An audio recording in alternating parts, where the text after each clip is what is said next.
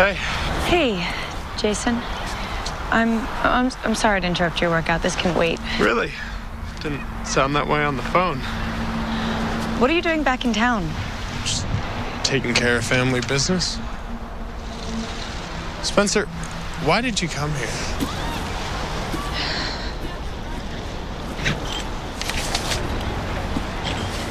This was sent to me.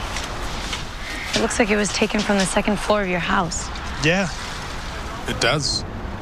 So why do you sound not convinced? Look, after Allie disappeared, we got bizarre things in the mail.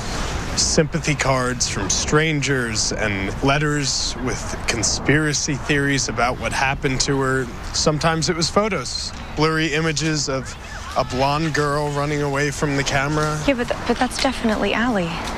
And it's my yard, and it was taken the night that she disappeared. I mean, look, she's got the same yellow top on. Spencer, they have programs now that make Photoshop look like scissors and a glue stick.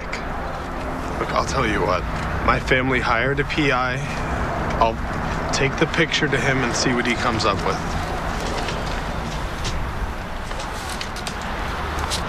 Spencer, Allie's memorial was the hardest thing I've ever done. I was a jerk. I know that now. Well, that wasn't the term that I would have used, but it works.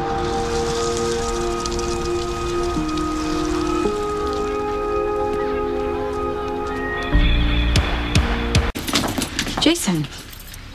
Your housekeeper let me in. She said I could wait for you here.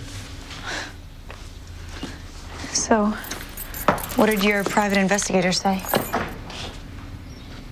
Well, the picture is real.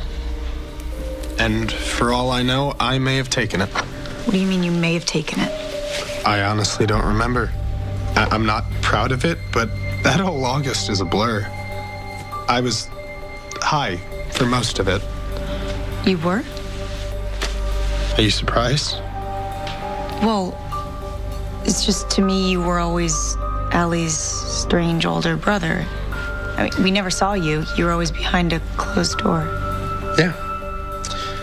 Getting high with a bunch of losers. You remember that phony your sister used to date? Ian? Ian Thomas? We partied that whole summer. After he broke up with your sister, he practically lived at my house.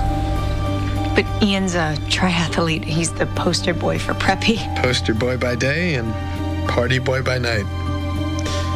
Convincing, though, isn't he?